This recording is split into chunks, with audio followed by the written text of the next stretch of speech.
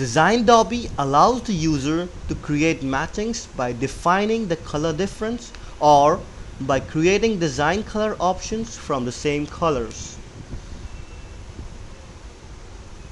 Select the nearest color option to use the colors that are available in your color palette.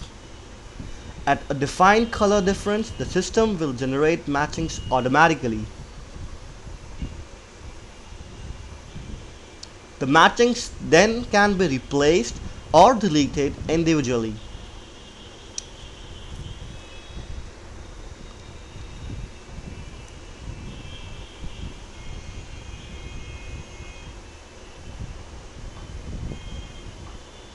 Another way of creating more color options is auto swapping.